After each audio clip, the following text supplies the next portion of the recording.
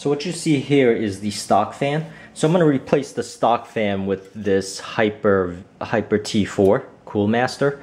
And you could see right away it's already 4 times the size of the stock fan. So, you know, this is the before, and I will show you the after. So let me show you the reason here why I'm replacing the stock fan. So you'll see at the bottom left there, when I run any type of HD image processing, it starts out at 53 degrees. And that is already very high. And as I go along, you'll see, as I fast forward this processing, you'll see it goes up as high as 77 degrees. So right now it's already into its 70s. I fast forwarded about 5-10 minutes, and you'll see that this is already pretty extreme where it gets to 77 soon. And next I'll show you the fan noise.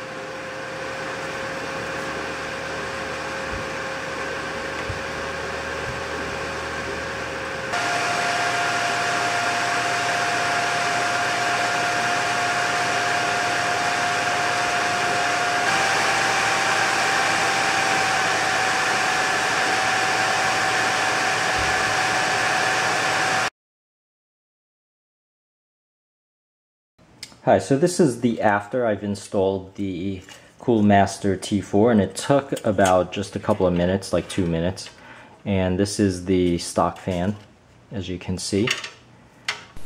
So after putting in the Hyper T4, I'm going to run the same test here. So this is the same HD processing video, and you'll see at the lower left, this barely gets to the 40s. It doesn't even approach 50, which was very different from the stock fan itself. So you could see I've almost lowered the temperature by 20 degrees Celsius, and next I will show you the noise level of the fan itself.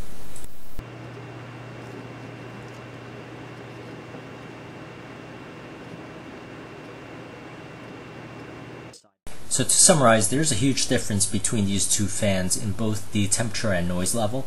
So if you are interested, I have a link in the description area to the Hyper T4 by Cool Master, and thank you for watching.